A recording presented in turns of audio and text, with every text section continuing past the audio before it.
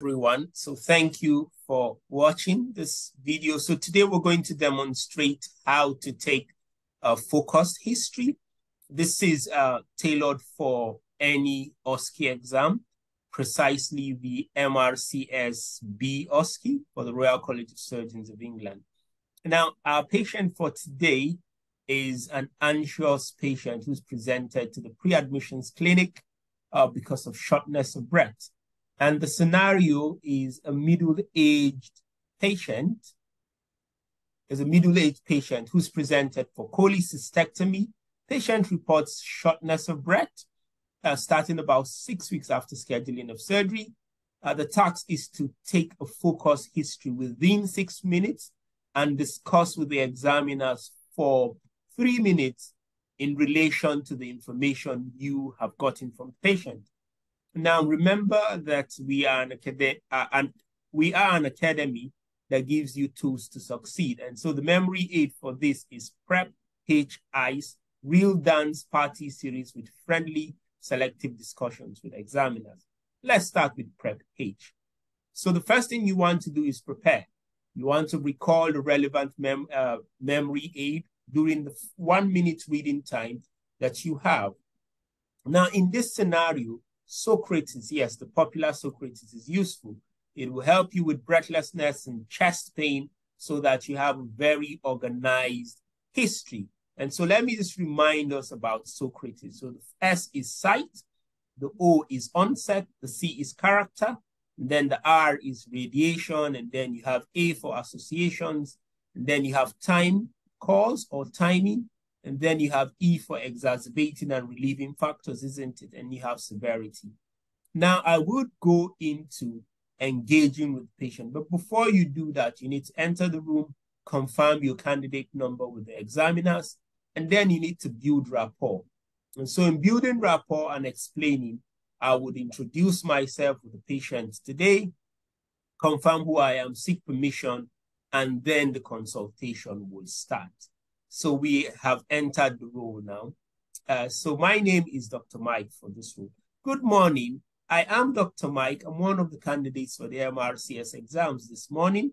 Have been asked to take a focused history from you. Is this an excellent time to talk? Hello there. Yes, please. Oh, thank you for confirming. So may I confirm your name and age, please? It's Judy Abraham, and I'm 45 years old. Well, thank you for confirming that. It's nice to meet you, Judy. I've been told to ask a few questions regarding your conditions. Thank you for confirming that you're comfortable with that. Of course, that's why I'm here. All right. Wonderful. I'm here to help. So the very first thing I'd like to ask is if you can tell me what is bothering you and for how long. I've been having occasional shortness of breath for 6 weeks. Okay, so we would explore this a little bit more with a few more questions, if that's all right. So the first thing I would like to ask is, what part of your chest when have you started experiencing this shortness of breath? It's actually it's been about 6 weeks ago. Okay, if you could specify where you feel the discomfort the most. About a month ago, I experienced it. Where do you feel it the most? Actually, it's hard to pinpoint. It feels like my chest. Okay, thank you, Judy. When did you first notice this breathlessness? About a month ago. Okay, thank you. Now I would ask you a few more questions. Did it start suddenly or was it gradual? And how would you describe it? It began gradually. It was like a tightness in my chest. Okay. Does this feeling of tightness, does it go anywhere else? No, it stays in my chest. Okay. Do you have other symptoms with this breathlessness? Sometimes I get a slight dizziness. Okay. Is there any specific time when it is worse during the day? Yes, yes. It's mostly in the mornings. That's when it happens. Oh, thank you for confirming that. Um, Now, does resting or using anything provide relief? Are there certain activities that worsens this breathlessness? Well, resting helps a bit. Activities like climbing stairs will make it worse. Oh dear, thank you. Sorry to hear that. How serious is this breathlessness? You know, from 0 being fine to 10 being terrible. Oh, about 7 is at its worst. Oh dear, sorry to hear that. Now, it's mentioned pain, isn't it? You mentioned you have occasional chest pain. Can we talk about that a little bit? So I would just like to ask you if you could show me where you feel this pain. It's right here. It's right in the center of my chest. Oh, thanks for confirming that. When did this pain begin? Around the same time as the breathlessness. Okay, thank you for also confirming that. Uh, was it, similar to the breathlessness? Was it sudden or was it gradual? It started gradually, more of a cramping sensation. Oh, sorry to hear about that.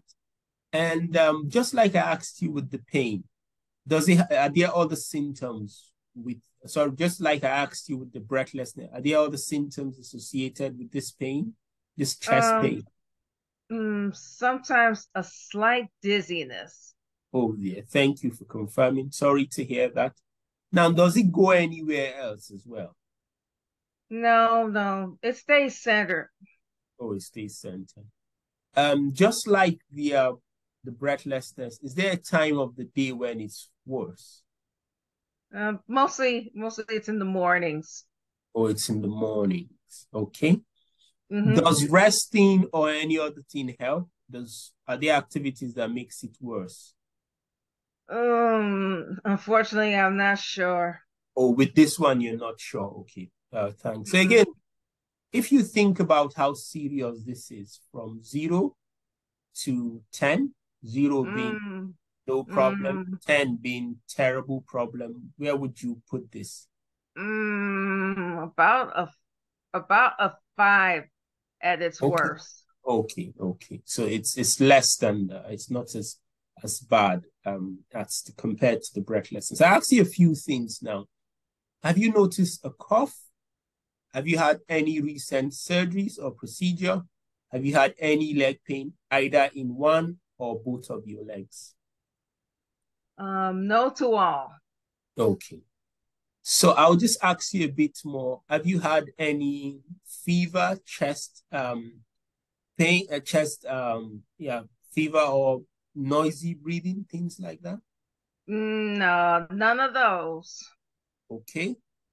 Have you lost appetite? Have you lost weight unintentionally recently? No, no appetite changes, but some weight loss. Okay, okay. Have you had any breathlessness when lying flat? Any disruption to your sleep where you wake up and gasp for air? I use 2 pillows. No disruptions. Okay.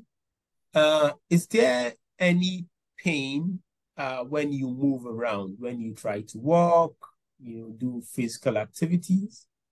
No. Okay. Does this breathlessness increase when you're worried about something or you feel anxious or stressed out? Not necessarily, but I have been stressed lately.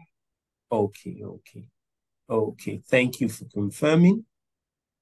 Thank you for providing this information, Judy. I will work together to see how best we can help you. I'll ask you a bit more questions now just to get a better understanding. So you've confirmed a few things for me, but I'll just go through them again. When did you initially become aware of this breathlessness? It was about 6 weeks ago, not long after I was scheduled for my operation. Okay, thank you. Sorry if I'm asking the questions more than once. Was its onset abrupt or did it manifest gradually? It started slowly, but it's become more frequent recently. Okay, are there moments when you feel short of breath? Yes, especially in the afternoon. Okay, thank you for confirming that. How many pillows do you use to support yourself while sleeping? I usually use 2 pads. Okay, great. Thank you for confirming. Have you ever felt chest pain?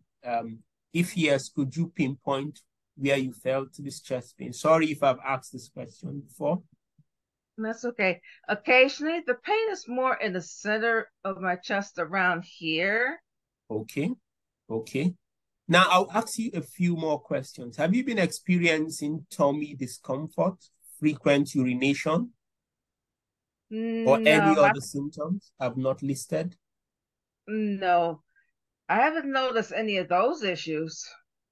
Okay, thank you. I'll ask you a bit few more questions around medications. Are you currently on any prescribed medications by your family doctor? Just some painkillers and my regular blood pressure medication. Okay. Do you take them regularly? No, just the upcoming cholecystectomy. Okay. Have you undergone any procedure recently? I work as a receptionist. Okay, okay. So I'll just ask you a bit of personal questions now. So I've confirmed that you work as a receptionist. Could you inform me about who resides with you? Just me and my 2 kids. Okay. So in terms of your family members, has anyone encountered something similar to what you're going through now? Yes, my aunt had some heart issues, but I'm not sure if it's related. Okay, yes. Thanks for sharing that. So I'll ask you a few things now. So right now, I need to summarize what we've discussed. So can I confirm that the reason why you are here is you've been you've been short of breath and have chest pain for about 6 weeks. And the shortness of breath and chest pain started after you were scheduled for surgery. You are otherwise fine, except for the fact that you're taking medications for surgery. And lately, you've been stressed and worried a little bit. This pain that you have is more, the shortness of breath is more in the mornings, the pains is more in the afternoon. Is that correct? Hmm, I thought it might be stress or anxiety due to my upcoming surgery, but I'm unsure. Okay. So I'll ask you now, just to clarify, what do you think is the cause of what's the problem you are dealing with? I really want to know what's causing this. If Okay. it's serious, yeah. So so what would you ideally hope for in terms of the assistance we can offer you, or in terms of assistance or intervention? Not at the moment, doctor. Okay. Are you concerned about anything in Uh, terms of? n no, not at the moment. Okay. Thank you for taking time to speak to me in regards to this. Okay. Okay, that's fine. So thank you for coming by the clinics, Judy. So I would discuss with the consultant and I would speak with you in the next few minutes if that's okay. All right. If you need anything, please let the nurses know. If you want water or a drink, we have a few within the clinics while you wait for me. If that's fine, I would speak to you in a few minutes. Okay. All right, thank you. So we've had you. a fruitful conversation. So this is Judy, a 45-year-old receptionist scheduled for cholecystectomy and has been experiencing breathlessness that's worsened in the afternoon and occasional central chest pain over the last 6 weeks. She's currently on painkillers and blood pressure medication, living with her 2 children. Judy mentioned the family history of heart issues in her aunt, while initially suspecting her symptoms may be stress-induced due to her upcoming surgery. Judy is keen to understand the root cause and ensure it's not indicative of a more severe pathology. So I would answer the examiner's questions now. And so the examiners are asking, okay, good afternoon. Based on my assessment of, I'm offering this to the examiners, I have the following management plan. Okay, examiner would say, please go ahead. Firstly, I would like to liaise with the patient's family doctor or GP to obtain all relevant notes and prior investigations concerning her chest pain. An immediate examination of the patient is warranted to fully evaluate her current status. It's pertinent to repeat her blood test, conduct an ECG, a chest x-ray, and get a baseline arterial blood gas in room air. Examiner is, okay, in terms of the cardiology input, I would like to verify that she has had a recent cardiology investigation like echocardiography and angiogram. If she did, I would discuss these results with a cardiologist to ensure that we are not missing any cardiac contraindications for our surgery. So examiner would ask, how would you address the patient's concern? It's crucial to reassure Judy that I would emphasize our commitment to her well-being and ensure her about her specific fears, aiming to address them. Furthermore, I would recommend involving close families or friends to ensure she has a robust support system pre- and post-operatively. So the examiner would ask, considering all of this, do you believe the operation can proceed? My response will be, as long as there's no documented evidence of any cardiac or respiratory illness, I believe it's safe for the cholecystectomy to carry on. So examiner would close the consultation. Thank you for your plan, Dr. Mike Mello, and I will thank the examiner and leave.